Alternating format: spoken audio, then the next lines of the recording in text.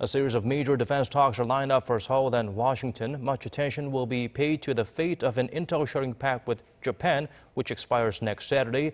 Also high on the agenda, defense cost sharing and OPCON transfer. Jung-hee has our top story. A series of security meetings are lined up this week between South Korea and the U.S., where Washington is expected to ramp up pressure on Seoul in terms of defense costs and GSOMIA. Top military officers from Seoul and Washington are to meet later this week at their military committee meeting on Thursday and Security Consultative Meeting on Friday.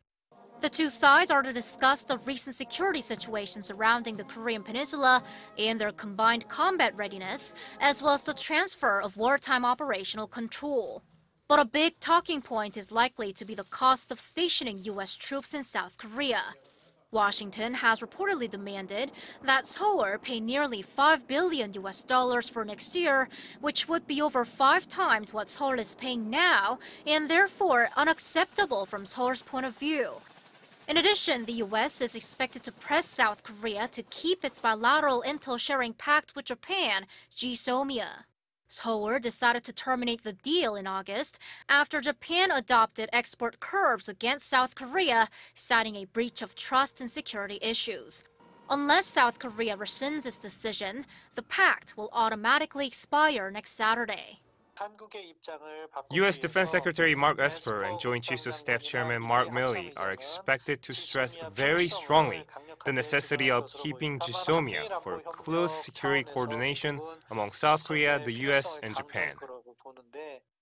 Discussions on GSOMIA will continue in meetings to follow. After the Security Consultative Meeting, both defense chiefs are flying to Thailand for the ASEAN Defense Ministers meeting.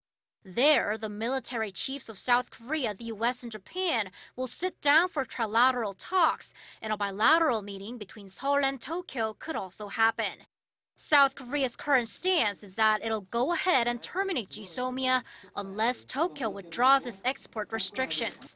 Eyes are on whether Seoul will change its mind next week if the bilateral Japan talks happen. Jung-hee, Arirang News.